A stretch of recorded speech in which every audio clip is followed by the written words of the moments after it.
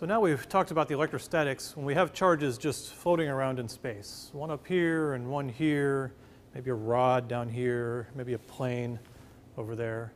But now we want to think about something more realistic. We want to think about charges in materials and how materials behave in terms of electrostatics. So there are many, many materials in the world that do many, many amazing things. But for the electrostatics in freshman physics, we can basically narrow it down to just two kinds of materials. So let's look at charge in materials. So we can narrow it down simply to insulators and conductors. So what goes on in an insulator? Basically, all you need to know is that the electrons are bound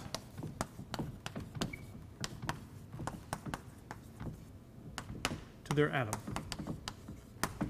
They're not free. So if we think about the inside of an insulator, we can imagine that the atoms, the nuclei of the atoms, are arranged in some way, maybe like this. And the electrons are stuck with their atom. So they're going around in a cloud like that, and they can't leave. And I've drawn way too many of them. Now it is true they can interact. So a chemical bond is these two electrons talking to each other. So there can be forces between them, and they can create bonds, but they can't really go anywhere. All right? They get a little bit electrostatically interesting because their surface is sticky. Like in the Teflon rod, we know the electrons can't go anywhere, but if we rub the surface, we can put extra electrons on the surface and we can give it a surface charge. That's how we can see electrostatic phenomenon. Or we could rub it a different way and remove charge from the surface and lower the charge and make this side essentially positive. So you can play a little bit with insulators, but basically the charges don't move. The other kind of material is the conductors. Now, you can make conductors a few different ways. So the ones I'm going to talk about are metallic conductors. Okay.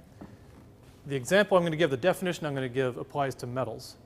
And throughout the class, I will say metals a lot. And when I just say metal, I really just mean metallic conductor.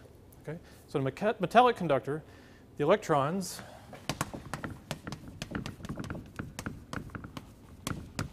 move freely throughout the material.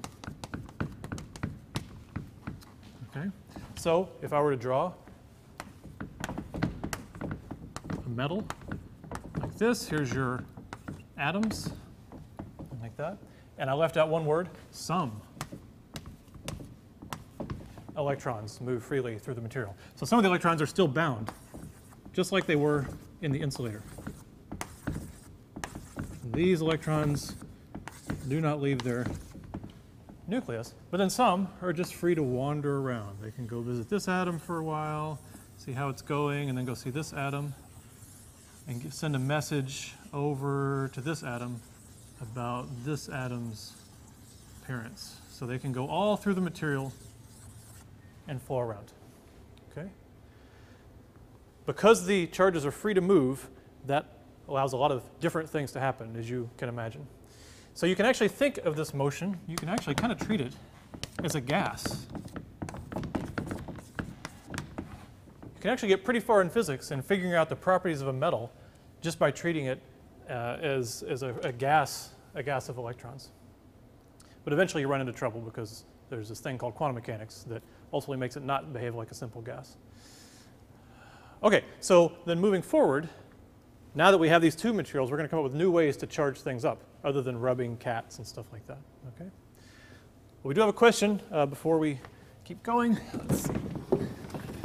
So let's see. JVJ24601. So are all conductors charged? Let's see. Okay. Yeah. No, I Okay. Yeah, so the question is, are all conductors charged, right? So I have described these kind of different. Here you've got the regular situation. Here's an atom. The atom is neutral. It's got protons here, electrons here, the same number. It's also true here. The protons are positive, the electrons are negative, but some of the electrons are stuck, but they're not enough to counteract the charge of the proton. So you need these free electrons to make the thing neutral. So the answer is no, the metallic conductor is not charged. It's still neutral. It's just some of the electrons that make it neutral are free to move around. So we still have the same number of protons and electrons. There's not any extra electrons. It's just the way the chemical bonding works out, some of them are free to move around. This also is relevant because it's neutral. What this is also explains why the electrons don't leave the material.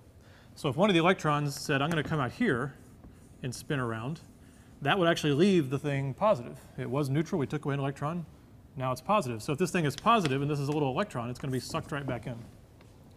So the material, the positive nuclei of the material act sort of like a box or an energy well for the electrons. And they can move around, but they have to stay in the material.